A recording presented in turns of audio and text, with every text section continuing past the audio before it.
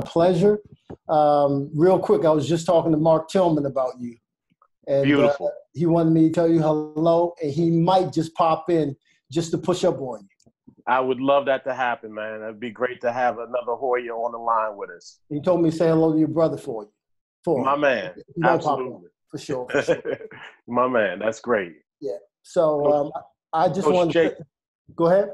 I was just seeing if we had everybody on, Coach Jake, for today. Yep, we're the last of them are coming in, but that's a coach right there. That's it. Coach G, we got Tyler Thornton from Gonzaga, DC, who's 28. Coach Jake is 25. He's from Pennsylvania, and Coach Atkins is 28. I love it. Those in Baltimore. Yeah. You need those young assistants, man. I love it. No doubt. Yeah. No doubt. I mean, you can tell the Hoyas, they got them old dudes over there. It's gonna be tough. It'll be tough. He don't want to play you next year. Hey, we already made the call to ask. They put us on hold. Thank you. Ask every year. As a matter of fact, go public with it. Go public with that. Yes, sir. Please. Absolutely. Man, I was just checking out on LinkedIn. LinkedIn is probably the least used platform that I go on, and for a host of reasons. But when I saw you doing this series, I'm like, I have to reach out. First and foremost, I'm glad you're back in the area. It means a lot. Because a lot of times we leave, we don't bring that back. I mean, you went out and really did the right way. You got tons of experience. You dipped into the corporate for a minute, and now you're back home. And I just think Howard's going to be a better place because of that. Well, we appreciate that. Thank you so much. And Gene, we thank you for this opportunity to chat with our team today. We have the right guys on our team, and we're ready to move the needle for us. And having these kind of chats with guys like yourself and others that we've had really feel like it's making us a better team. Even though we're not able to kind of get in the gym right now together to do that, yes. I think these lessons that we're learning right now are invaluable to not only the game, but to life in the future. So thank you for joining us. Without doubt. For me, it was, okay, I'm not real fond of the public speaking. I just think back when I was their age, and coach would bring in people to talk to us. And, I was front and center because unlike your coach, I only had one other scholarship offer, and that was at Morgan State. So I was front and center, listening to any and everything. And I just remember a lot of the guys were kind of like, man, I ain't listening to that shit. Like that old dude don't know what he's talking about. And for me, it was just invaluable experience because it was someone that came before me. And even if I just took one nugget, that just made it an invaluable experience. And throughout my career, I just got better and better. Wound up being a valuable part of the team, got drafted, even though coming into school, the NBA was the last thing I was thinking about. So for me, it's like, how can I reach out? Because what I have to say may not connect with the best cat on the team. It may be the guy who's number 10 on the crew, but he's busting his ass in practice. He's putting in that work, making everybody better. Next thing you know, he's contributing enough that he may be part of the mix. Well, one of the things, Gene, sorry to cut you off, Gene, and our guys know this, our older guys know this, our younger guys will know this, is exactly what you said is what we play as a staff. We play guys that do it the right way, bust their ass. There's nothing given to anybody. You have to earn it, but you have to do it in the right way. So you're only as good as the weakest link on your team. So whoever's the weakest guy on your team, if you're not steadily trying to build him up, you never know when you might need him. No doubt. Yeah. No doubt. So for me, and then the other side of the equation is the professional tip.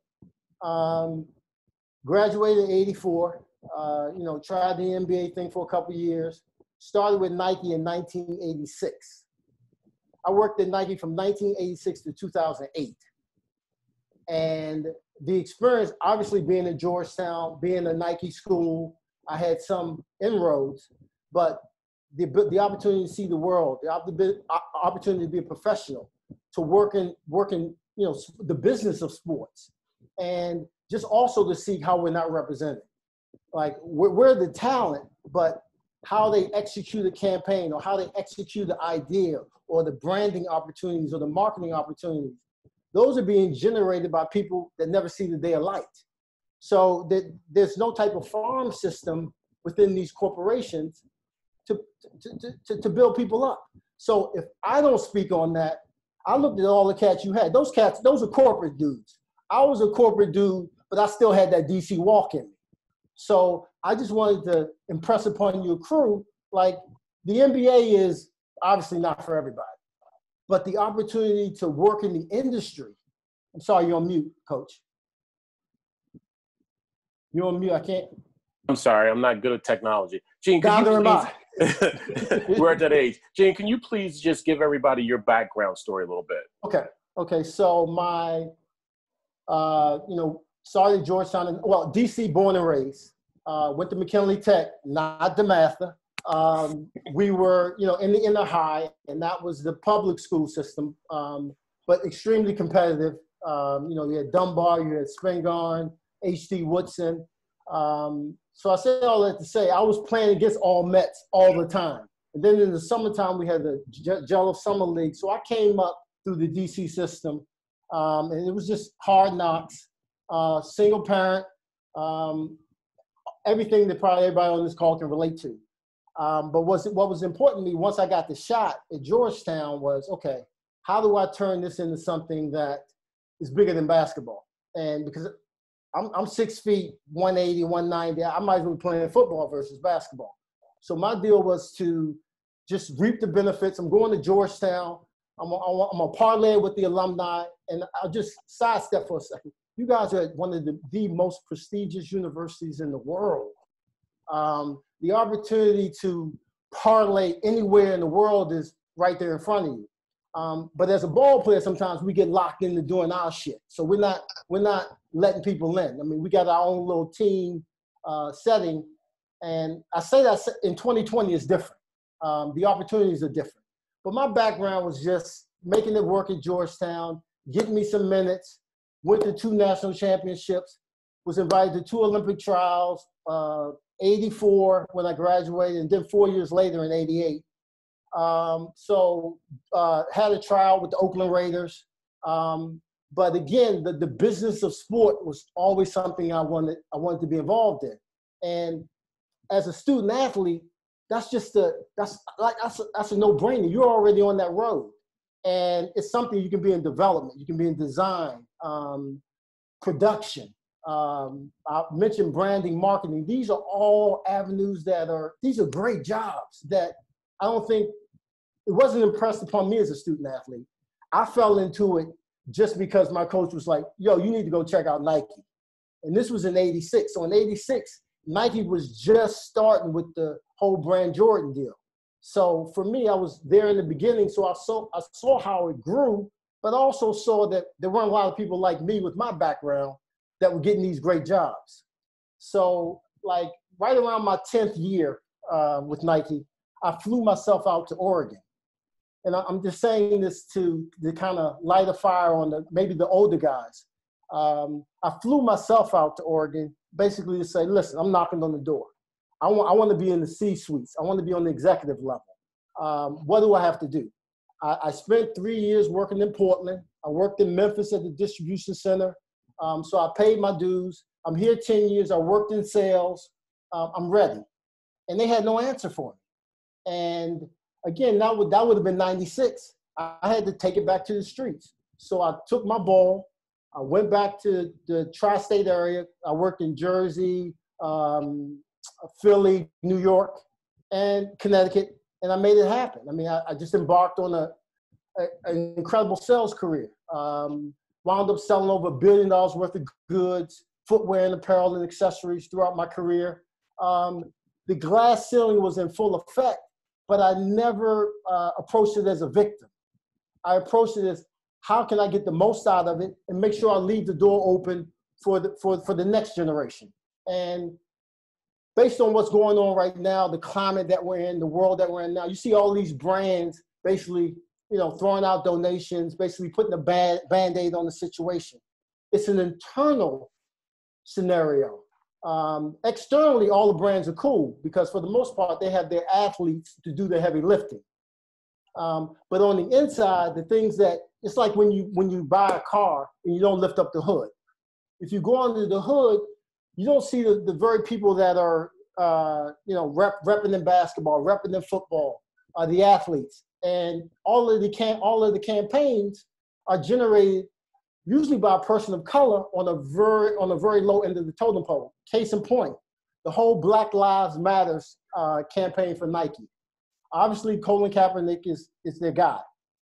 They took the black employees that they had in somewhat of a senior level, or junior level, I should say, because there are very few on the senior level at Nike, and they crafted a campaign. But it wasn't a campaign. It was hardcore. It was basically, you need to take a stance on this. You need to come out with a position, but it shouldn't be about selling anything. Well, I think everybody on the phone will remember or knows how it came to market. It came to market with the Air Force One. It came to market with product. It came to market with something that they sold out. I'm a sales guy. I'm not saying that shouldn't be part of the equation, but that's not how it started. It started out heartfelt. It's a social issue. Let's do it from the heart. So that's my career in a nutshell. I currently have my own consulting firm. I work with smaller brands. I just finished up consulting for Adidas. And that's what I really want to impart on the team. Talk to each other, build with each other. Whatever your likes or dislikes are, whether it's fashion, whether it's food, whether it's travel, all of those things make you that much more marketable.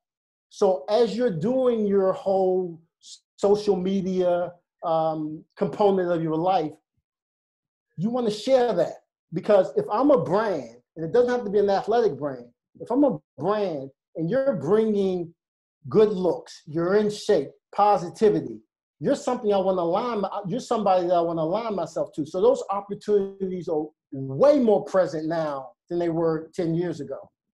So that's the whole being a part of what's digital right now. And you youngins know that better than me.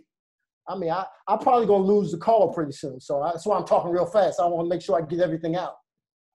But Coach, my career at Georgetown set me up for my professional career. Did I kind of give a good summary there, Coach? Okay, he's probably on mute again. Absolutely, you did. Thank you. Okay, so I mean, I sent some things out to you, Coach, that I kind of wanted to go over. But what I love about this day and age, you start with one thought, and because things move so quickly, you wound up thinking about something else.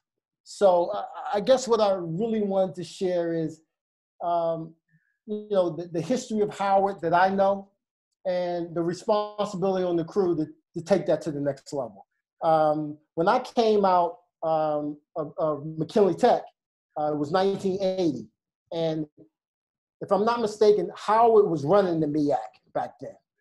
It was Rodney Wright, James Ratliff, and Larry Spriggs. And I guess I impressed upon the crew to do your homework on the history, because you're a part of that now. And you want to leave that legacy behind. And with Coach being back there, I just think you have all the elements. And I might be hard pressed who to root for if Howard was playing Georgetown. My mom's worked at Georgetown my mom's worked at Howard for over 30 years. So Howard is close to my heart. So that's one of the other reasons why I reached out to you, Coach. Because again, I really have a special place in my heart for the Bisons. So that's kind of the track I got on today. So those questions that I sent out to you, Coach, or those points that I sent out to you, I'd like to, at some point in time, bring in some younger cats to really chop it up with your team about it, because these opportunities in this industry are tailor-made for us. And it's just one of those deals where I don't think we know. And a lot of the people that you have come on talking, like, they're coming in with that corporate position. I'm coming in straight gangster.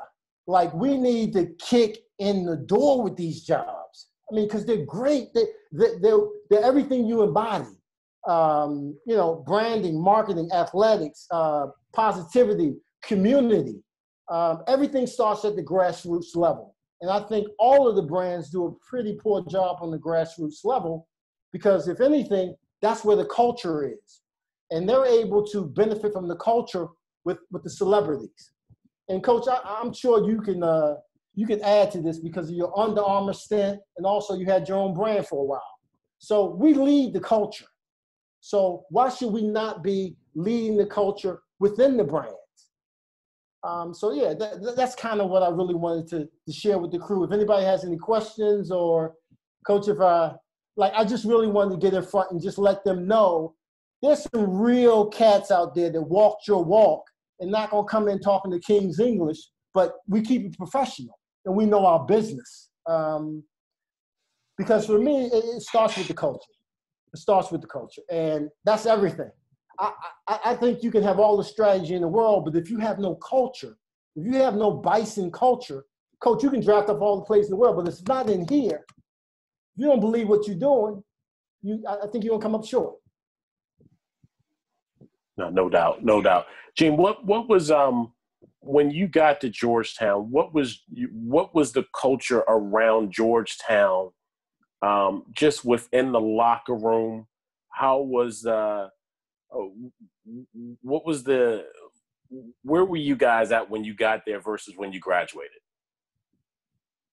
So Big John got there, and if you guys don't know who Big John is, John Thompson was the premier black coach probably for a couple of decades. Just recently stepped down from the Nike board, so he parlayed it many times over. He got to Georgetown in '72. And in that '73 season, there was a banner hanging at Georgetown that said, "Nigger flop must go."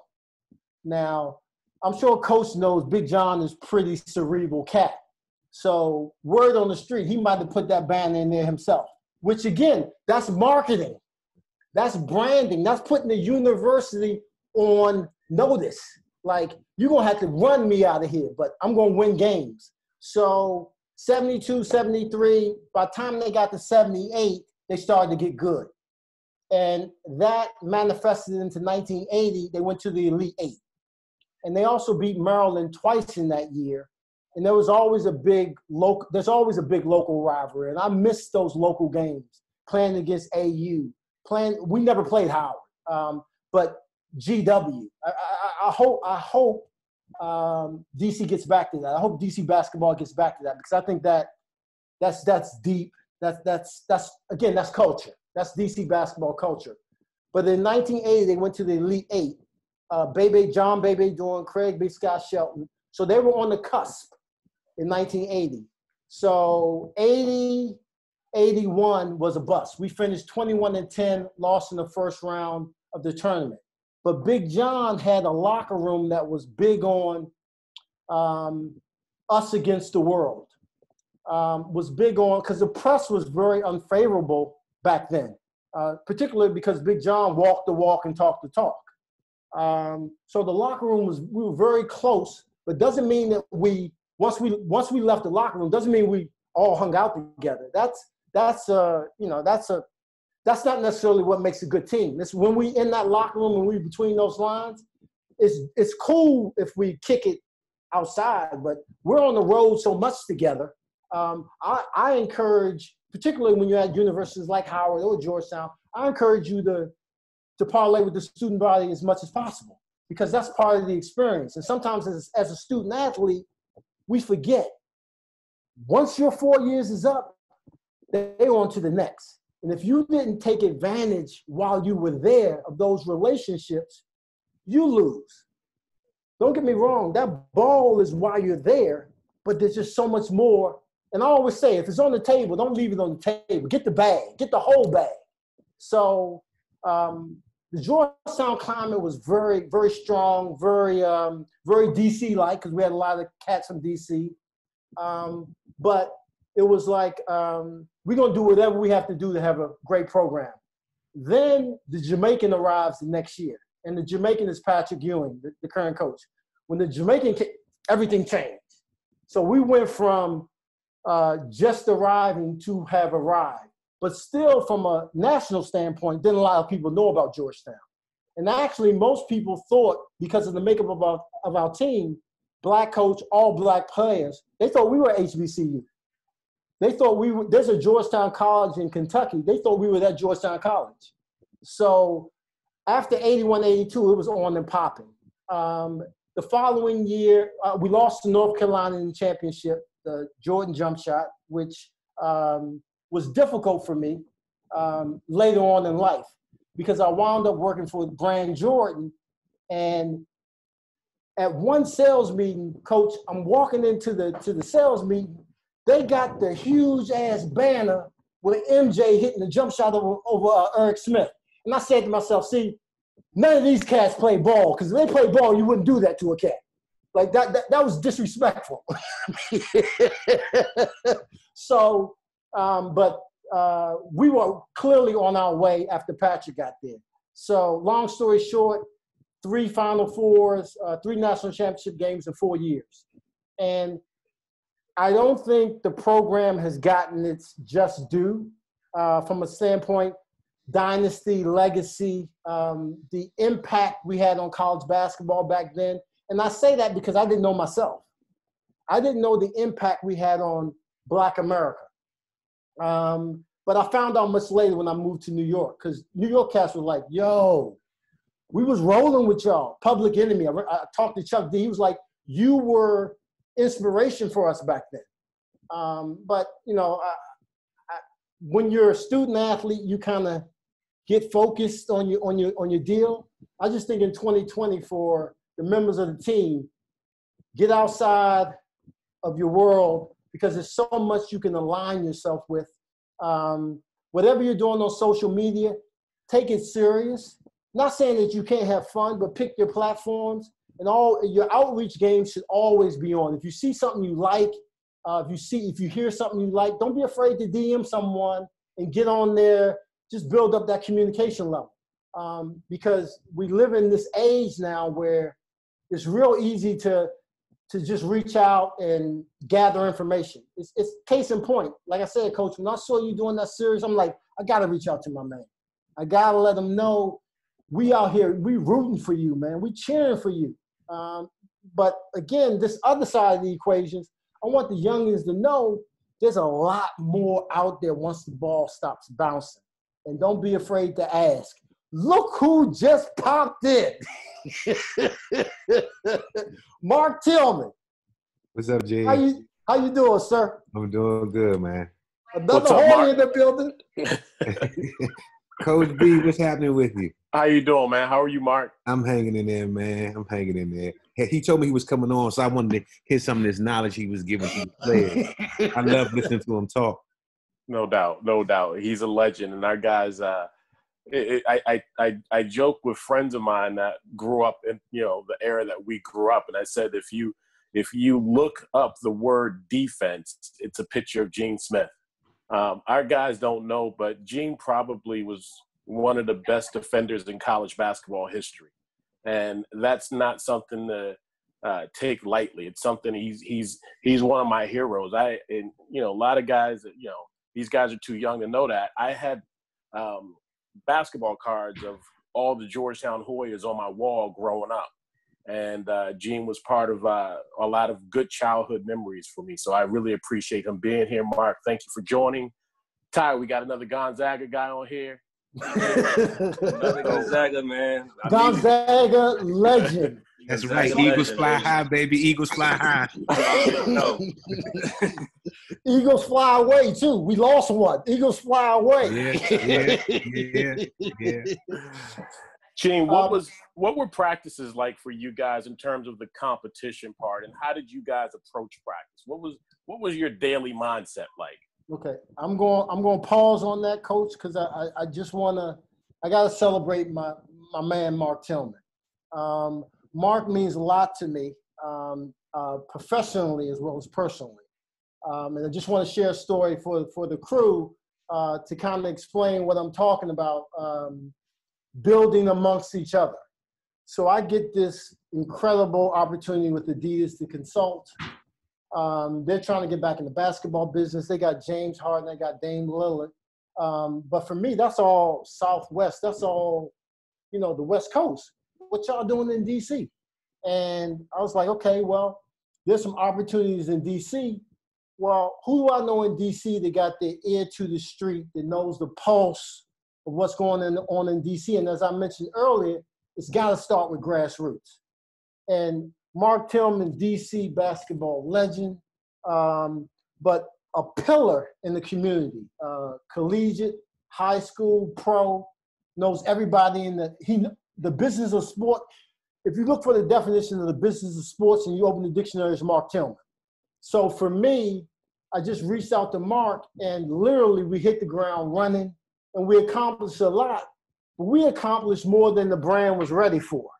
So I just wanted to highlight that. And if Mark would add to that scenario, I would appreciate it because it was really, it was impactful for me.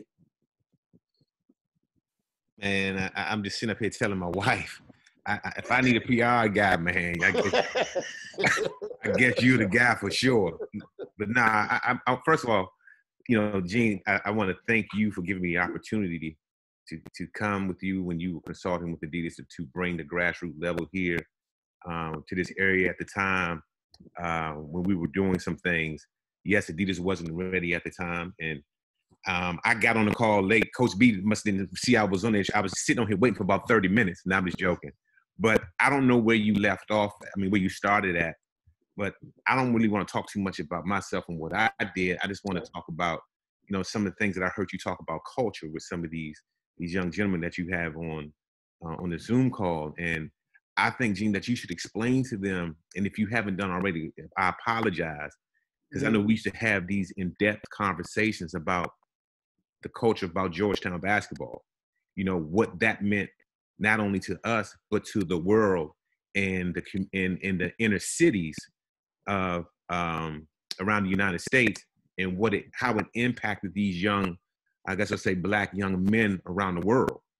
And when you start talking about culture, you should probably give them more information of what that is and what that means, because we are the culture. If you look at the landscape of college basketball, professional basketball, who do you see? You see people that look like us. But when you have people in certain positions at brands that doesn't understand our culture, maybe that's some of the reason why some things fail within the brand as opposed to other brands. But if you can elaborate on that some so these kids can understand, because as you educated me, there's a tremendous opportunity. And Coach B would know this too, because he was at Under Armour when a few years back before he came back into coaching. But there's a tremendous opportunities that I think these kids don't understand, where they can take their talents to, because they're part of the culture. Right. So probably I like how you represent Under Armour too. See, this is marketing, branding.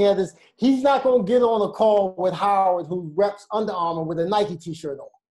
And that's something that, again, it's small, it's subtle, but it's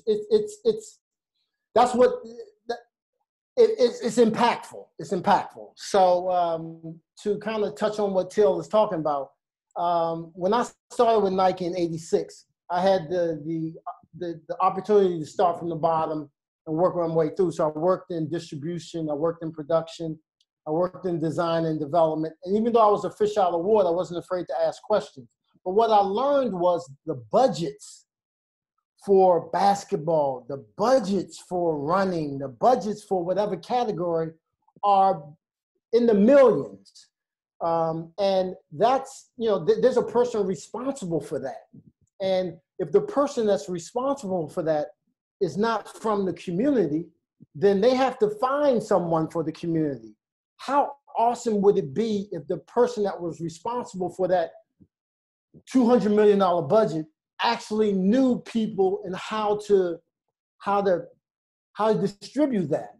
So I guess the money that's involved has only gotten bigger and better. So, and the responsibility to do the right thing is almost every day. And obviously the more contacts you have, the more impactful you can be. But if there aren't people from the community, if there aren't people from the hood that are in these decision-making positions, then you're always going to get something watered down. Kind of the Colin Kaepernick scenario I gave you. It will start the right way, but they'll leave all that passion and all that heart and all the tough stuff on the cutting room floor. And then what you'll get is a sales campaign. And I think particularly in 2020, you know, the young people, I mean, I'm a backseat driver now. I don't know if anyone had the opportunity to listen to the Dave Chappelle, George Floyd little special he did. And it's like, I'm almost 60 years old. I'm looking to help the youth navigate. I had my shot to create change. Not to say that I'm not ready to get busy, but it's like I'm using my experience and my knowledge to help those who are moving faster than me. So I cannot emphasize enough the decision-making needs to be made by people from the community, from the hood, the student athletes who go through it every single day, knows what it takes, understands the nuances of the business, right? Because again, if not, you're just pimping the culture. And I think we all know what that looks like. That's an ad campaign that, you know, may sound good and it's transactional, right? So there's really no lead behind. One of the reasons why I wanted to work with Mark in DC is because I knew what we were trying to establish wasn't going to be just a seasonal campaign. We were trying to lay bricks. We were trying to lay groundwork. We were trying to lay groundwork for Adidas to be successful the right way in DC forever. Like because if you build those blocks, I mean, if the street, I almost used a bad word, Till. Sorry, I'm glad you're here because that look caught me. But if the streets know you rocking with them, they'll rock with you. But yeah, I mean, it's just understanding the money, the amount of money that's involved in the industry. Footwear, apparel, accessories, branding, marketing, development, design. If there are any designers that are on the team, you should be thinking about how can I create my own logo? Because in a couple of years, NCAA cats will be able to make money off their likeness. So you should be thinking about that already. Because if you're not, then you know you're missing an opportunity. So did I elaborate enough, Till? Did I leave something? Yes, you did. Yes, you did. Okay, Coach. Coach, now what was your question, Coach? Yeah, thank you. I wanted to know, like, and I wanted our players to hear from you. What was the environment like every day in practice? The competitiveness of practice. Like, how did you guys go after each other? Okay, so Big John was routinely criticized for having a cream puff schedule during the year, during the regular season. And partly, you know, we playing in the Big East, so it's going to be rough and tumble once January or February kicks in. But for me, being the type of player, I loved practice. I was the type of player that I was the type of practice player that if you were really good, you ain't want no parts of me. Because I was coming like it was a game every day. Because I realized that's what gets you in the game. If you practice like you, and you're going to practice like you play anyway. I didn't have a turn off, turn on switch. I won every single sprint until my last practice senior year. I was that dude. So I was fouling you in practice. But the biggest, I guess the biggest compliment I got was the summer between my freshman and sophomore year. I worked at the gym and I worked out every day. When Eric Sleepy Floyd walked in the gym, and I was going into my sophomore year, he was going into his senior year. He's All-American. He walks in the gym and he just starts working out with me. And he came every day. And he's the dopest cat on our team. And he realized, well, this dude here is going to beat me up every day. Like, this dude here is serious about it. And that was practice. Our practices were wars. Like, our practices, and you did not want to be on the blue team. The blue team was the team that Tillman was on, the first team. You wanted to be on the white team because you could just whack. I mean, you could break the play. You could do all kind of stuff. But our practices were full out wars. And I'm sure that made us obviously game ready, game tough. But we were always, we were always 10, 12 deep. And I would love for Till to elaborate on it because y'all had some pretty incredible crews as well. Yeah, we did. And to elaborate on that, Gene is a little bit before me. And obviously he played on the championship teams, the Final Four teams. We were close there. Lost to some Final Eights. Unfortunately, I'm still not over the Xavier game, Till. And just so you know. Unfortunately, against some Dukes teams, but we're not going to talk about that. But Kenny, Coach B, as you said about what was it like in practice? Coach held everybody accountable, and it was so physical in our practices. And I played with two Hall of Famers, Alonzo Mourning and Dikembe Mutombo, and we had some very good teams. And as Gene alluded to, practices was like war. And for most of us, we look forward to that because there was a lot of trash talking. There was a lot of scores to settle within practice. If someone got out on you, you better be ready the next day. And Coach, he kind of, intensified that. That's kind of what he wanted. There's been times where there's been a lot of scuffles where he had to call practice and send people home. That's how intense practice was. And he expected everybody, when you walk in that door, you better be ready to go. And if you wasn't, especially during the holiday season, like around Christmas, Thanksgiving, when kids go home for the break. We hated the holidays. Yeah, everybody hated the holidays. You can be in there 6 hours. And, we were already practicing 3 hours. He'll let you finish out the first 3 hours. Then you got to start back up and start practice all over again. So you had to have the right mindset when you walk in. And if you didn't have the mindset, you was going to pay for it. So that's holding everyone accountable when you're in practice. And, until this day, I can still remember a lot of things that happened in practice. And I really enjoyed practice a lot. Even the practice was tough, but the games were easy. That's how it was for us, playing for a very demanding coach. I don't know if Gene talked about, Coach used very colorful language. As he always say, I speak 3 languages, profanity, slang, and English, and I speak profanity damn well. I mean, he was serious about that. And like he said, it was always us against the world when it was time for us to play. And that's the kind of mentality you got to have once your career is over. And that's why athletes tend to make great working people because Fortune 500 companies want people who can handle pressure. And usually athletes are the ones that can do that. And hopefully I answered your question the best that I could, Coach B. Well, what I want to add, because Mark's memory is incredible. And if you haven't figured out, Mark and I talk all the time. We haven't been talking as much because I got a newborn back here now. So, but Mark and I usually are on the phone a lot. His memory is incredible. And he always reminds me of the intellectual practices we used to have at Georgetown, where Coach we'd be in a row, and he would be sitting in front of all of us, and he might pull out the newspaper and read something from the newspaper and ask each of us, or pick someone, like ask you what you think about what's going on in the world. So he might ask, like today, he might ask you, like, what you MFs think about this Black Lives Matter stuff. And don't be the dude that says, I don't know. Well, I was that dude. that happened to me. And I want you guys, when you get a chance, if you don't know this name is Jimmy the Greek.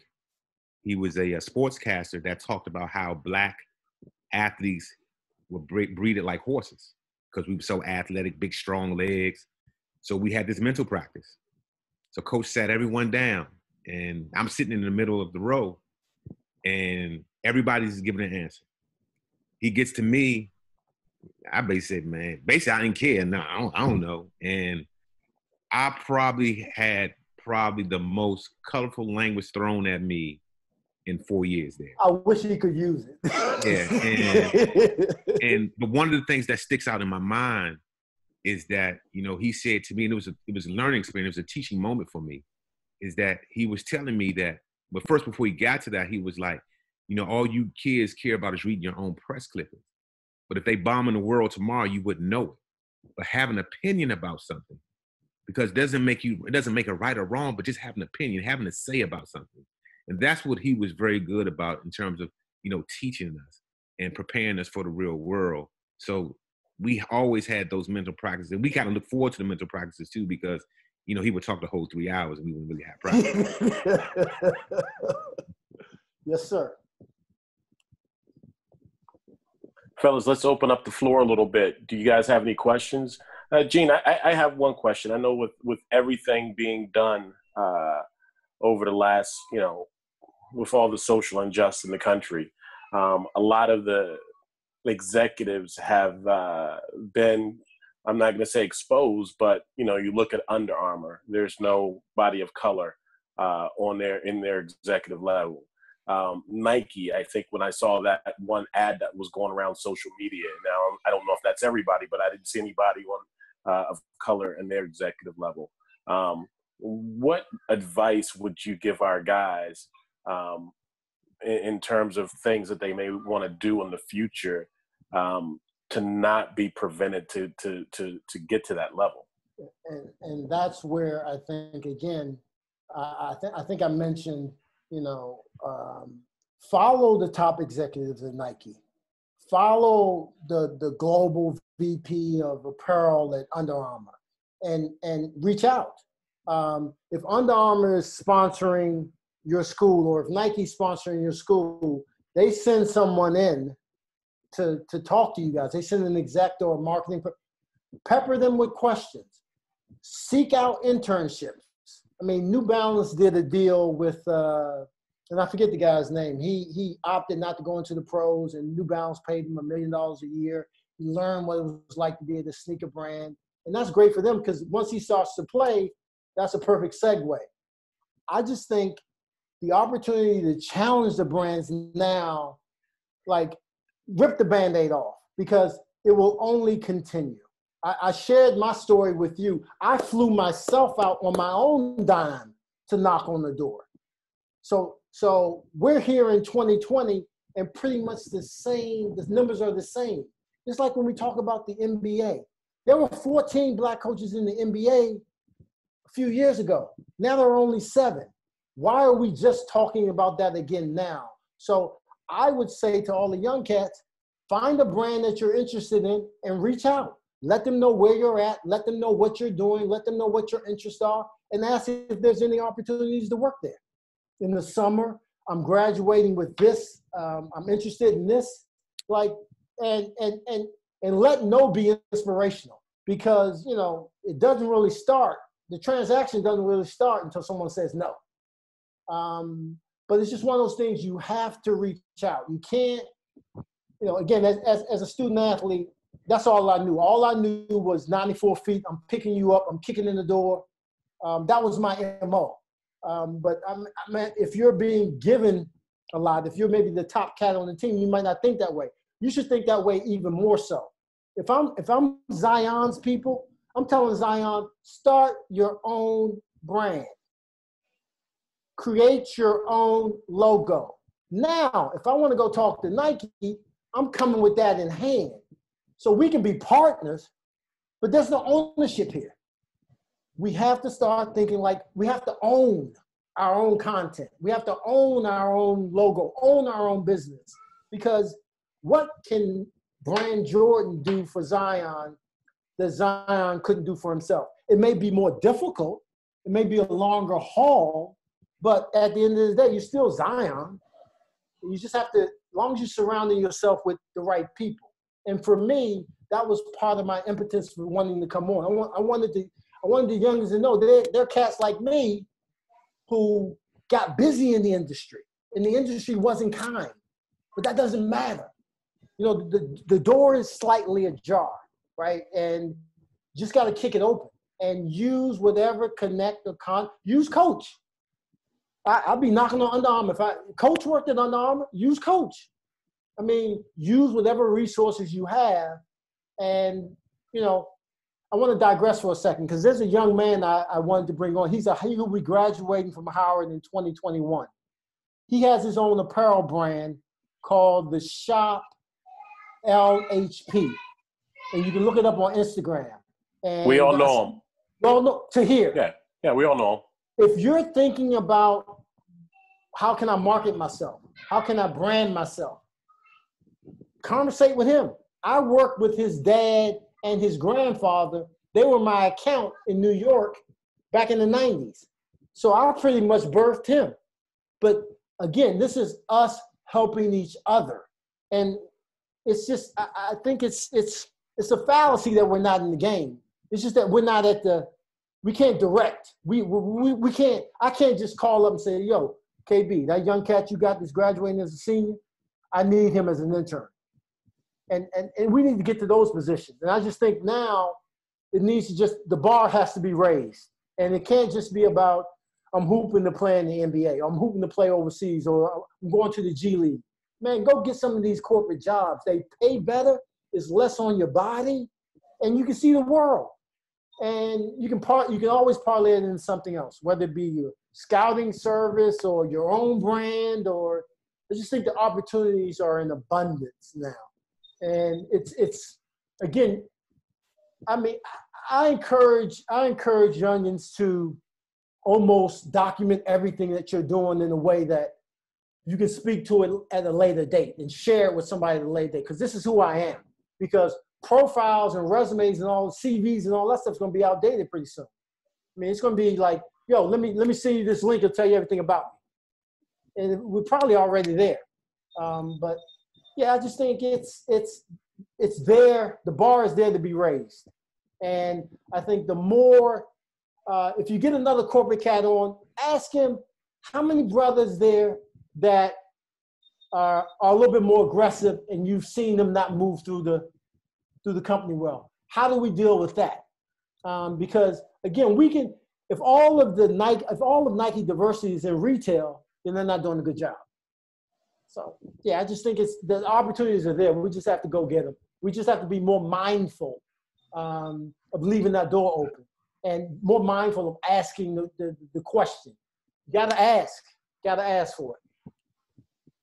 And my last question, and I want to turn it over to our crew. Okay. Both of you guys, Mark and Gene, please, with your marketing and branding expertise and backgrounds, what would it look like and what would it mean if Howard was really, really successful in basketball? Oh, I'm going to let Till start with that. Man, I mean, DC would be jumping for sure. I mean, if Howard, which I believe that you can do, Coach B, you know, again, I'm not just saying that. We've known each other for a long time. I'm glad they got somebody in there like you and such as yourself. But if Howard basketball is really successful, obviously what's happening with, Georgetown and Maryland, it's a possibility. I mean, if you look at, and I hate to bring up the other HBCU school that is supposed to be the other H, they're not HBCU school no more. And those kind of things can happen that you can move up into another class in the basketball level. So if that happens, I mean, the skies are the limit for recruiting in this area. So many positive things can happen, for the school in just this area alone, my opinion. And I'll piggyback on that by saying,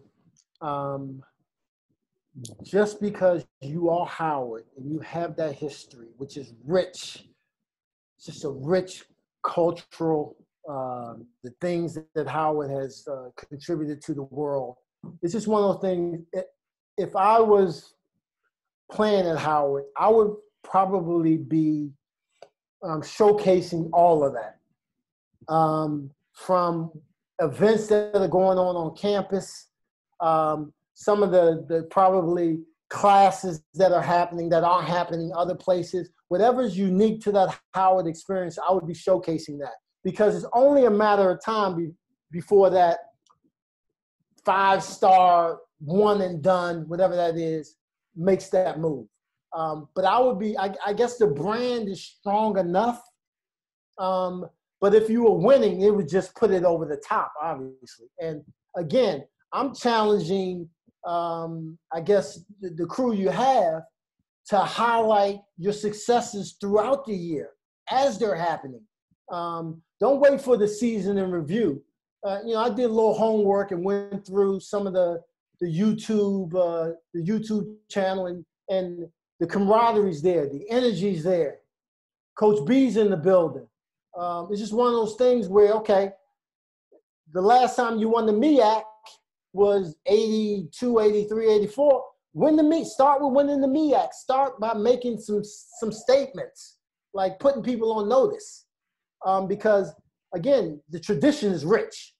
And the basketball tradition is there, but it's something to be built upon. But if Howard was successful in basketball, to Tillman's point, it's a wrap. I mean, again, Coach B, I think you need to publicly challenge Georgetown every year to play. and Duke. I've already thrown that challenge out to Duke. Keep throwing that gauntlet out there. Hey, fellas, let's open it up. Any of you guys have any questions?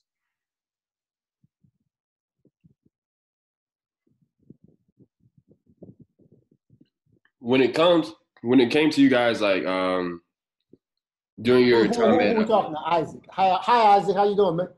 How you doing, Mr. James? Good. But during your time at Georgetown, when you're at a institution like that, especially back in the day, I forgot what year you said you played. You said 84, 83. I graduated 84. Tillman graduated 88? 90. 90. Okay.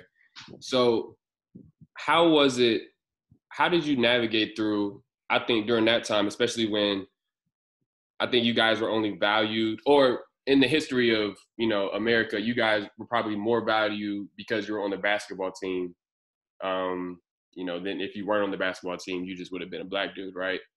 Right. So how did you guys have to carry yourselves, or how important was your off the court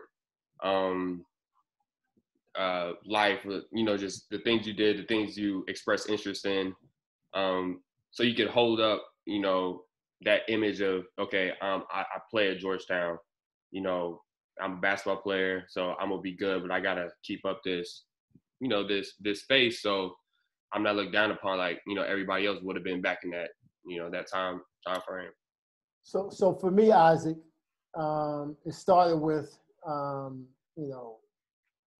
how I was raised, right? So I'm bringing that to the equation, and so I'm going to represent, me and my family accordingly. The Georgetown situation was eye-opening for me. It was the first time that I actually, was in the same room with white people. Mm-hmm. On a personal level, then on a scholastic level. That was all new. And basketball, the hoop situation was a safe haven. My freshman year was my most difficult year. McKinley Tech, where I went to high school, we were solid in academics, and I was a solid B student. But once I got to college, I didn't really know how to study. So I had to figure out how to study. But just in terms of how I carried myself, I mean, I'm always carrying myself with pride. I'm always carrying myself forthright. And if there were any altercations or anything out of the norm, I dealt with them front and center. It was fortunate that we had someone like Coach Thompson's stature, right? So if you had an issue, you had someone that you could talk to. You had you had an older father figure, older cat that was wise enough and wasn't just going to give you, well, you have to be perfect, right? It's just one of those deals where I just learned as I went along, and I developed people skills. like I developed a way to navigate. But it didn't just happen. It was trial and error. And it's just one of those things where, because again, it's still DC. So it was still Chocolate City. It's not Chocolate City now. But it was still Chocolate City back then. So I always had that to kind of fall back on. But yeah, I found that my freshman year was my toughest year, just figuring out how to move and groove. It's kind of like once you go from junior high school to high school, like you figure it out. But yeah, I guess I made sure maybe I wasn't the most well-read, but I tried to read and stay abreast of the social climate, because that's always helpful. And I made sure my conversations with people were of things other than just basketball. So if you're just trying to have a basketball conversation, I probably was like, all right, cool, I'm out. Till, you want to piggyback on that? Yeah, I would say for me, my story is almost similar to Gene's, a little different. I was a little bit blessed. In terms of, like he said, it comes from your parents. You know, I was fortunate that my dad played professional football, played with the Jets and the Saints. So I kind of understood that how you had to carry yourself. But for me, I grew up in a community, as Coach B knows, where we kind of grew up in the same neighborhood. And I went to school here, as y'all probably heard of, Gonzaga High School. Never been around white folks all my life.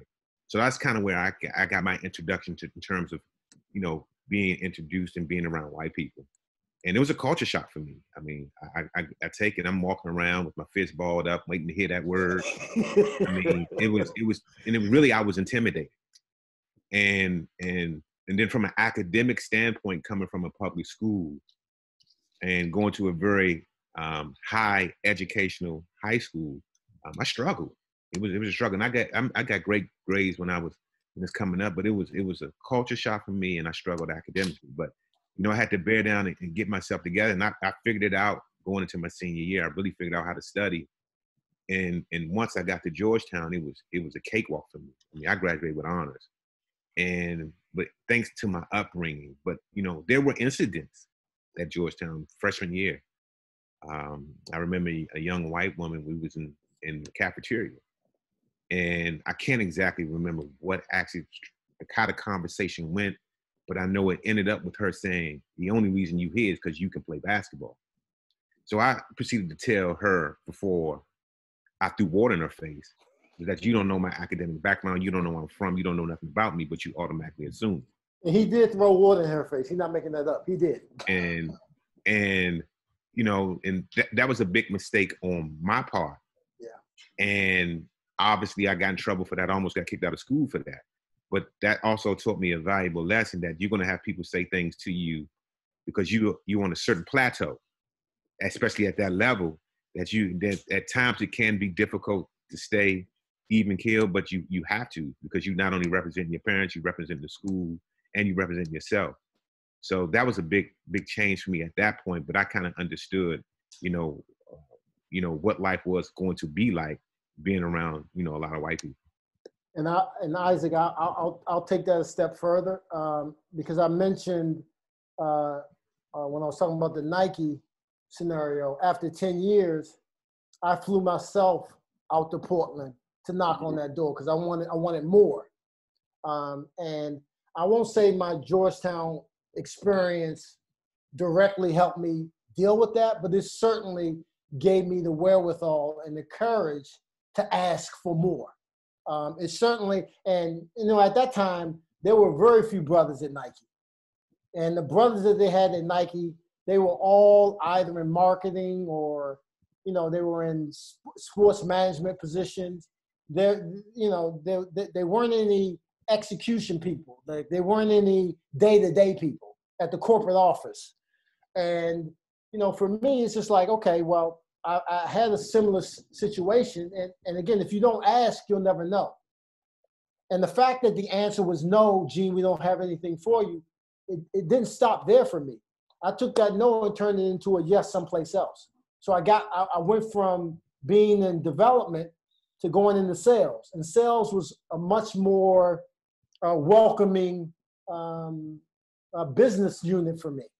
So it's just one of those things where you know, if you're in a situation that's, you know, it's unfamiliar, you know, sometimes you just gotta learn by trying. Mm-hmm.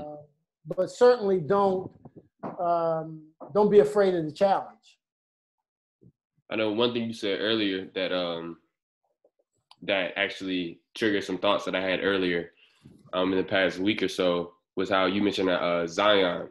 Like Zion doesn't need Nike, doesn't need Jordan, Adidas, whatever. He doesn't need any of it really, because Zion is Zion, right? Number one pick. He has all the marketability, the celebrity status, whatever you want to call it. And especially in today's climate, when, you know, I think a lot of people are learning, or not a lot of people are learning, a lot of people are already familiar with, you know, how just the horrors that Black people have went through in the past. Like you got Tulsa, Oklahoma, and the Black Wall Street. I think the black dollar circulated like 81 times before it actually left the city. And, you know, that was, you know, set on fire and, you know, and stuff like that. So I think, and people are starting to promote Black-owned businesses a lot more. I haven't seen, there's a lot of solidarity going on in the Black community, and hopefully it continues for the long haul. Like where, you know, a lot of people are canceling out a lot of, you know, white-owned companies who may support something that, you know, hinders the progress of Black people. And we understand that the racial gap, the generational wealth gap right now is really, it's actually getting wider and wider. Mm-hmm. So a lot of people are recognizing that and trying to fix it. So I just want to, not a question, but I just wanted to, you know, definitely agree with that if there's any time to actually start something, especially being, you know, a Black person in today's climate, is definitely, it's a golden opportunity because you already have the community support. I mean, as a crew, and I'll just definitely piggyback on what you're saying, but it's just as a crew, like, as players, like, you know, what are you using your platform for? What are you speaking of? Obviously, it's something that you want to converse with Coach B about, but like, how are you using your voice? Like, where are you showing up at? And because if not now, when? Right, so it's just not about hooping now, and not, you know, the landscape for the Black student athlete is changing, and press forward. I mean, if again, it's something as simple as that. If you like to design, like you can start dropping stuff on your sock, on your wristband, and then something you can parlay later, right? You can start to tell a story or messaging through what you wear. But it's just using that positively. You can reach out to young people in the summertime doing community work. And if I'm a brand ambassador, or if I work for one of these brands, and if I'm LinkedIn, I'm going, whoa, he's already rocking Under Armour. Let me see if I can't tap into that. Because, you know, if you and I go into the hood, you got more shot of reaching the kids than I do. And I'm aware of that. So I gotta utilize that in the right way. So the value of a student athlete has only risen over the years. That's why the NCAA is constantly being challenged now. That's why the rule changes are in effect. So yeah, great question, Doug. And let me say this one thing before you go, to just elaborate on that a little bit, that we don't want to misunderstand when we talk about Zion doesn't need Nike or Adidas or whatever brand it may be. You still have to understand the business. That means you have to study, you have to research, you have to have people around you that have like-minded, like such as yourself. Because you can walk in the door with, you can have 10,000 people following you, but do you know how to monetize it? So you need to understand the business part of it, get people around you to understand that. And I think that's very important. And the last thing in relation to that is that when you're going to meet somebody, to talk to somebody for the first time, or Coach B introduces you to somebody, make sure you know everything you possibly can about that person. Because a lot of people like to hear about themselves. But more importantly is that you don't want to go to a picnic. I'm going to give you this example. You don't want to go to a picnic with just your plate and fork. You want to bring the food. That's the value. What value can you bring? Can you offer them that they don't have? That's what you need to find out. That's all of you. Whatever industry, whatever profession you go into, you need to find out what's your value, what's your worth. because that's how you make the money. Not coming in there with a fork trying to get fat and a plate. Yeah, I feel you on that. That's what I thought a couple years ago when LeVar Ball came up with his own BBB brand, and he actually made the whole, I guess, I don't know, the BBB league, or he made his own league and stuff like that. People thought he was crazy, but I thought he was a genius. And I think that actually took a step. It made, put pressure on the NCAA, because then you had the G League stepping in, making it accessible for high school kids to go straight to their to the G League, to their little whatever they call it. So yeah, I definitely understand. Like somebody like that definitely knew the business. But Ozzy, do you think he monetized it though? I don't know, because it kind of fell off. But I think it's gone. It didn't fall off. It's gone. Yeah, but I think he got what he wanted out of it. Well, again, remember I told you, if that bag on the table, you're trying to get the whole bag. Yeah. So my point is, the idea, what he was trying to do was brilliant. The most basic shit is the shit that's brilliant. What he was trying to do was basically, I got a family of motherfuckers that I'm gonna bring to the table. We're going to do business. We understand what allocation. We understand limited is more. I mean, he had celebrities buying the product. But in terms of how to execute it, which factories are you going to deal with? Where are you going to make the product at? Is the product good? Because, again, you can have my mind space, but if my feet hurt, I can't relate. So I don't know if he, to Till's point, I don't know if he knew how to monetize, and I also don't think he had because at the end of the day, it comes down to the people you have on your team. So I don't think he had the people on his team that understood the business part of it. And he just became a loudmouth. He just became braggadocious. But I love the idea. I love the idea. Like, I think the industry is ripe right now for another footwear brand to make a move. I don't know if it's going to be Anta. I don't know if it's going to be Ling Ning, but it's going to be someone that's going to take a real aggressive approach with diversity, a real aggressive approach with inclusion, and that's why if I'm a student athlete now, I'm challenging those brands, and I'm forthright. I'm being forthright. I'm being professional, but I'm also being direct. So to Till's point, I'm going to know maybe how many black employees they have in the particular department. I'm going to do my homework. So, yeah, I just think you're 100% right. The opportunity is now, not tomorrow, not, a year from, not when I graduate. Like, you start now. Yeah, definitely. I sometimes think that as athletes, at least some of my friends that, also play college ball, they think that, that's their only identity. I think you're limiting yourself, or everybody is, if you're just trying to be a ball player. Like, that's what some people ask me, because I have these other ventures that I'm interested in right now. I have goals and other things outside of basketball that I'm trying to accomplish.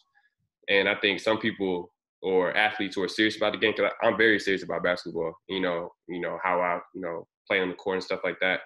But, I can give my 100% into basketball and do other things. You look at Kobe, you look at LeBron. Those, Kobe was an entrepreneur, businessman, investor, but Kobe was the hardest worker as well. On the court, LeBron, he has his own school. He's an investor, like, and you have, a number of other examples. So I definitely think that can't limit yourself. You just reminded me of something. I'm going to send Coach an Instagram handle for you guys to follow, and it's a good friend of mine. He's a professor, but he does 20, 30 minutes a couple times a week, and he's just talking about the stock market, how to invest for beginning investors. And this is just things, again, if you're not checking it out, like, what are you looking at? I mean, I know Pornhub is free now, but, it's just it's just some other things out there that you gotta grasp, because for me in '84, man, we ain't had none of this. I mean, it was like, yo, you finish hooping. We had a couple cats on the team that might have been business majors or whatever, but for a lot of us, it was like, okay, what am I gonna do? And if you don't maximize that alumni experience, and you go to Howard, so you should be maximizing that. Again, when that 4 years is up, they on to the next. And you want to make sure you get everything you can while you're there. Definitely. Appreciate you. Appreciate you.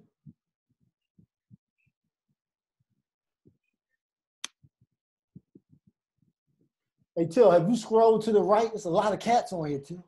Yeah, I see. Yeah, man. I appreciate y'all, man. I appreciate y'all checking in. Even the blank screens, I appreciate. I have a quick, going back to what you're saying, it's the right time for a shoe brand to make a move.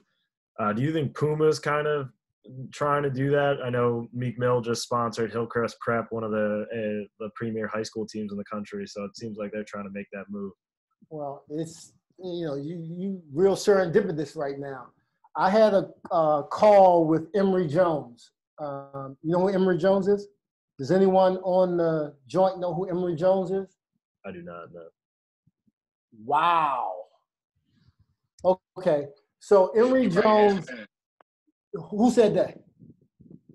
Coach Thornton, the Jay-Z right-hand man. Okay. So what's up, Coach? What up with you? Nothing much. So I had a conversation with Emory regarding Puma basketball. And it was like talking to Till, it was like talking to you. And this is a cat who, as he put it, I was on vacation for a minute. We've been working with Puma for 10 years. He took that hit for Jay. Obviously, Jay looked out when he got out, but he was just talking to me about his trials and tribulations dealing with corporate America. And here I am, in some annals, I'm a triple OG. I've been in the industry for so long. And here's a cat with a Baltimore dude with experience that's rooted in culture, that's rooted in fashion. And he up in there talking with the CEOs of a German company and pushing their wig all the way back. Like just talking about what's right, what's wrong. The Solange deal, the Rihanna deal, the Big Sean deal, that all came from him. And it was, I told him, man, this is like, and I don't get excited talking to that many, I'm not a stargazer, but talking to this dude, what he'd been through, and to see him flourish in this corporate setting is insane to me. So he knows his value. His value is storytelling. His value is community. His value is connecting the dots. And at the end of the day, just knowing what's fly. And, but what he broke down to me was the game has changed in terms of making money as a basketball brand. Right now, you got Jordan making money as a basketball brand. You got Nike making money as a basketball brand. Everybody else is pretty much a placeholder. He shared with me, because I said to him, you signed all these guys in your first year. Why'd you sign all these guys? Like, nobody is over the top. Like, I think DeAndre Anton or, pardon me? I said DeAndre Ayton. There's a few, DeMarcus Cousins. DeMarcus Cousins, who's kind of on the back end. But they signed a bunch of guys. And he shared with me at that first basketball meeting, they told him, we don't need basketball players to restart Puma basketball. Puma has a legacy. They have an archive. And the game has shifted because now you got people waiting to wear Yeezy basketball. I mean, if Hov came out with a basketball collection, you'd have some players wear that shit. So the paradigm has shifted from just the athlete selling product. So Puma has a shot because you got cats like M over there that understand the culture and they'll make the right moves. The biggest challenge, and this gets a little bit further into the whole business thing, the biggest challenge for them is how they're going to distribute the product. Brick and mortar really doesn't exist anymore. Everything's online. But the only brick and mortar that is relevant is Foot Locker. And Foot Locker, as much as they try to be a cultural haven, they're really not. Because at the end of the day, they're a bean counter. If you're being traded on Wall Street, you're a bean counter. You're looking at your bottom line. So at some point in time, that bottom line is going to coincide with what's the right thing to do for the culture. So Puma has a shot. But if they try to act like a basketball brand and going out just to sign in the next best hooper, they'll just be wasting dollars. So I don't know if I answered the question, but they got a shot with M over there and J over there.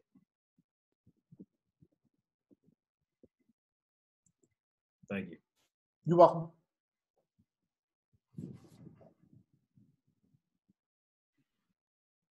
Coach B. Nate Garvey. Where's my man Nate Garvey? I'm trying to see what Nate look like. Is Nate still on? No, Nate bounced. No, his phone, he's having trouble with his laptop and his phone, so he's been coming in and out on his phone and his. Okay. Yeah, Okay. Coach B, that wouldn't fly with Big John. I already know. But Nate, know. Yeah, I already know. That's why I didn't go to Georgetown. You went to Duke. I wanted to bring Nate on because Nate has done a couple years of internships at Under Armour and has been offered a job after he's done at Howard. I don't know if he's going to stay in that industry or take a look at something else, but I wanted to get Nate on to get some other feedback and thoughts on the game a little bit. Yeah, feel free to give him my direct if he wants to link up on that. Yeah, for sure. Absolutely. Fellas, any other questions? Other thoughts? And Mr. Jean, can we get that Instagram that you were talking about? For which one? For the stock or for for the stock? Y'all already know that's my little thing. Yeah, Isaac's out here. He has his own course, so he's. I'm checking for Isaac. It's Professor Milligan. So Professor and then Milligan, Milligan. You know he old. He only got 265 followers. So, but I tell cats all the time, if it's less is more. So. Usually, if somebody don't have a lot of followers, that might be somebody you really want to check for, because the culture sometimes gets into a sheep mentality, right? Everybody's going the same. You know, I work for Brand Jordan. I'm still blown away that brand is still as powerful as it is. I have my great nephew who Till knows, Jeremiah, is 10 years old. I tried to buy him some Kyrie, some Hardens, anything. This dude don't even know who Michael Jordan is, but he's from the DMV, but he's so conditioned, all he wanted was Jordans. So yeah, that Professor Milligan is a good look. Yeah, like it definitely gives you something that you're not getting every day. Hold on, Nate's back on. Somebody had a question for you. Hello? Nate. Yeah, what's going on? My bad. My phone died and it was taking a minute to recharge. It's all good, brother. Oh, Nate was sitting like this the whole time. What's up, Nate? What's going on? What's going on? I don't know if you were asked this already, but I had a question in regards to like grad, and like I just, from what I know, I mean, I interned at Under Armour and like talked to the basketball department a lot, and just talking about like how AAU is such a big thing now, and like even just sponsored tournaments. Like I grew up in New York, so I played in like Dykeman, Rucker, Hoops in the Sun, all that. So where do you see like the grassroots involvement, like changing, like new, I guess, ideas coming forward, like in the future? Is Till still on? I'm gonna let my grassroots expert take that, and then I'll piggyback. I'm not the grassroots expert. I'm sorry, I didn't even hear the question. I'm sorry, say that again. Just like, how do you see like the grassroots connection in the community besides like AAU and like sponsored basketball tournaments like evolving in the future? How do I see it doing what? Like changing in the future. How I see it evolving? Wow. I mean, you really can't do anything without grassroots. I mean, that's where it starts. I mean, you know, as I learned from Gene, that, you know, you want to be able to create mind space. So, you know, I don't think it's going to go anywhere, in my opinion. I don't know what's going to happen on the AAU side. You know, whether USA Basketball is going to take that over or not, I have no idea. But everything is still going to start at grassroots level from day one. Mm-hmm. I don't see it going anywhere. Okay. because they're your future customers. Yeah, for sure. I'll piggyback with Till. I think all the brands do a pretty poor job and on the grassroots level, which is why I align with Till to begin with, because it's initially it's not a money making proposition.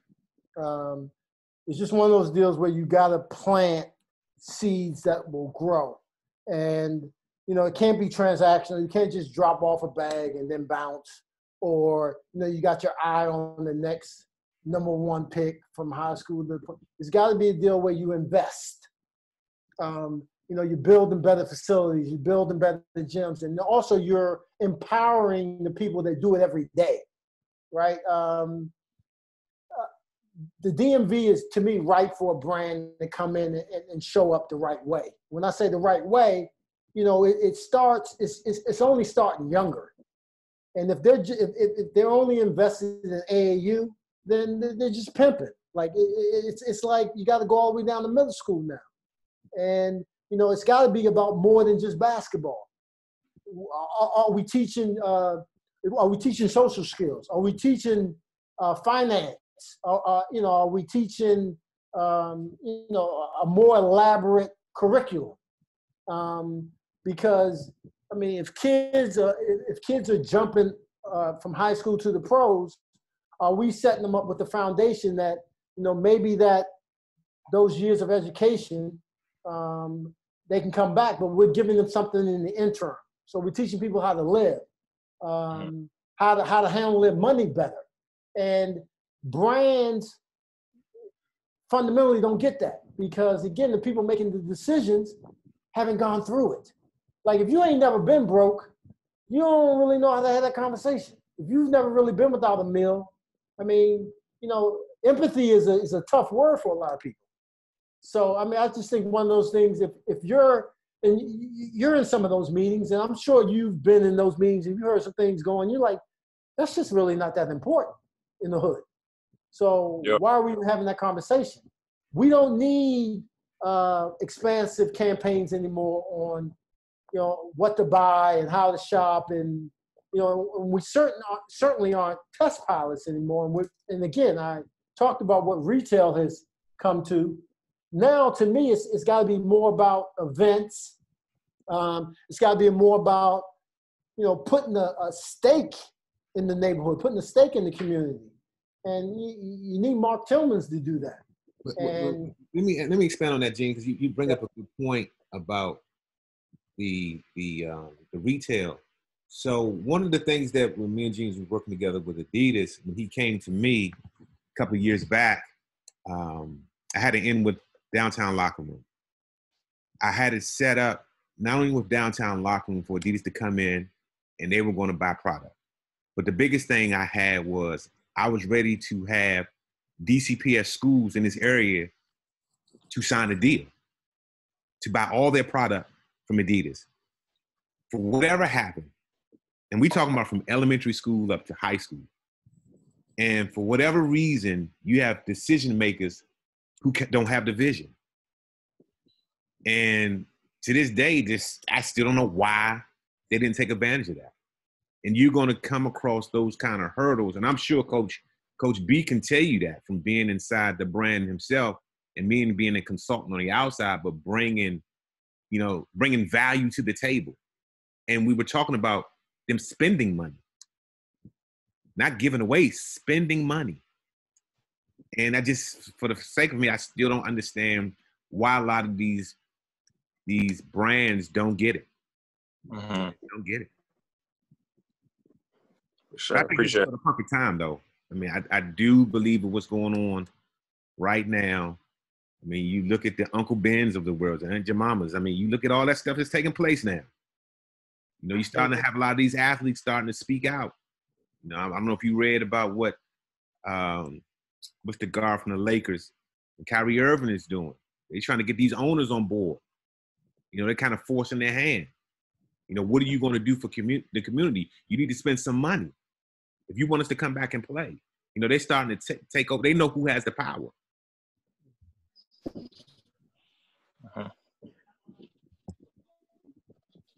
Hey, Nate, stay in touch with me. It's hard over there on stay in touch. You're gonna need an OG to talk to. Stay in touch. Yeah, I mean, I encourage anybody on the phone, anybody on the call. Appreciate it. Yeah, anybody on the call, feel free to reach out. Any industry stuff, I'd be more than willing to share. Because again, you're gonna get some answers sometimes that you're gonna scratch your head, and it may come from a person that looks like you. I don't know if anyone's on the phone on the call has ever read The Spook Who Sat by the Door. And if you haven't, it's old as can be, but you might want to pick it up. And it's just one of those deals, and it's still in effect to this day. So I'll bring in a brother, and the brother espouses all of the corporate values. So that becomes your report to and you're thinking, okay, well, I'm in, until you run into something that doesn't set right with you. And again, this is nothing other than being prepared. This is not saying it's good or bad. We got to get out of thinking what's good or bad. Sometimes that's just the way it is. And how you react is the most important thing. That's when it starts. So, there'll be people there that you think you're getting the right advice from, and it's not the right play. It's not the right play for you personally. But in order for you to coexist, you might make that move. And then you find yourself stagnant and you don't know why. So it's just one of those things, how it prepares you for this. Coach B is preparing you for this, right? When the challenge comes, how to respond. And, it's like Emory Jones says, bet on yourself. Bet on yourself. Hey, Gene, just the last thing before we run, and thank you guys so much. The last thing, we'll talk all day. No doubt. We can grab a glass of wine after that and let the kids go and continue this conversation. I would love to get your thoughts on what's going on right now. We are, being at a HBCU, I love that our players have taken an active role in this social issue through, their Instagram stuff, their social media. Some of the guys have been out and protested. We've had different conversations about social activism.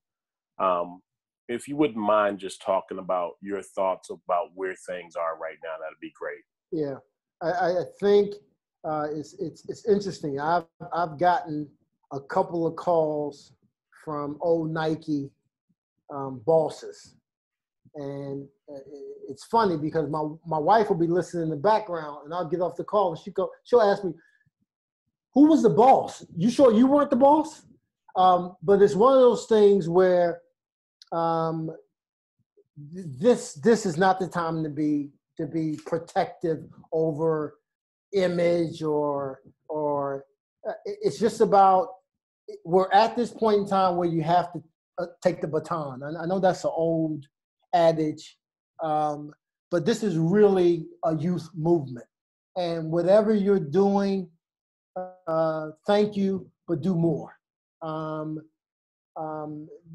messaging has to be clear. It has to be direct. It has to be, we've been here before. Where are we going from here? And it's a constant. It's not because it's the talk of the town right now. Everybody's fixated on it. Well, we have to bring it to a manageable. We have to keep the conversation manageable, and we have to understand that it's incumbent upon me to deliver that message. So when the gentleman called me, the first thing I said was, "How did you not know?" Like, systemic racism is systemic. Like that means it didn't just start with the knee on the neck. The knee has been on the neck for a minute, right? And so it's one of those things where you want to educate, but you want to be vested in the struggle. And whether that's protesting, you went with the glasses, good look. Whether that's protesting, I can't help myself. whether that's protesting, whether that's, being on your platforms and educating.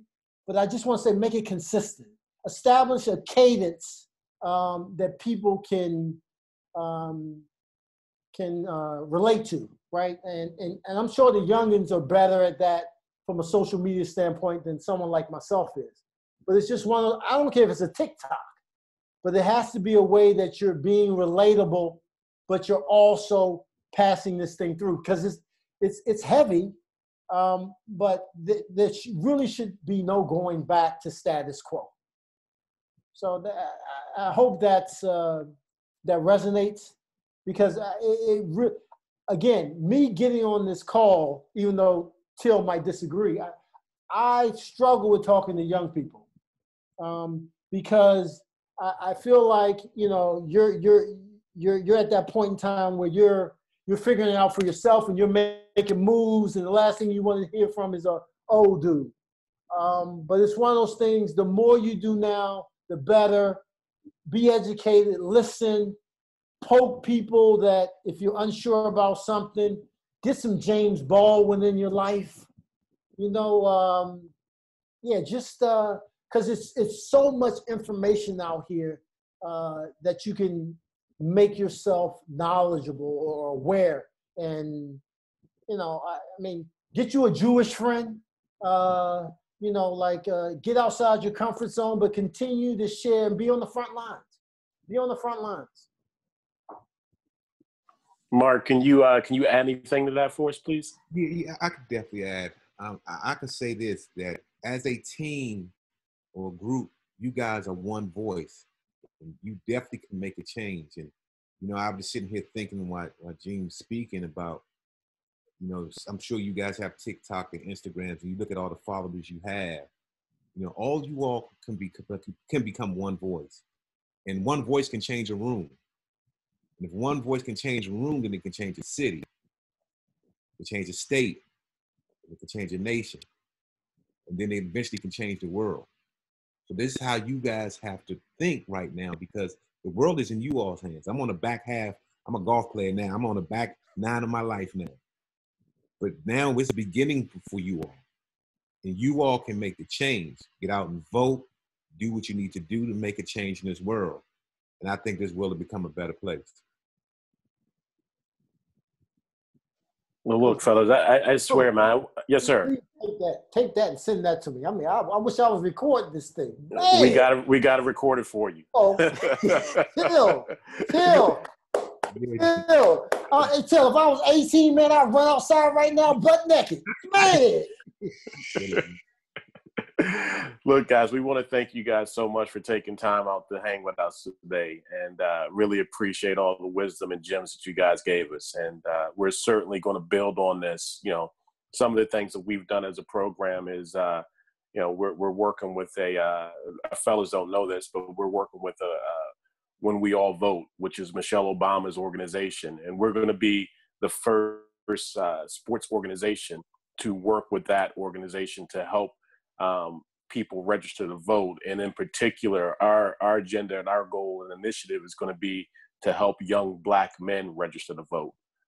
We are the biggest population of non-voters in that demographic. So, we're going to be doing that starting in July, and some other things that we're working on behind the scenes to, projects that we're going to be starting to build on.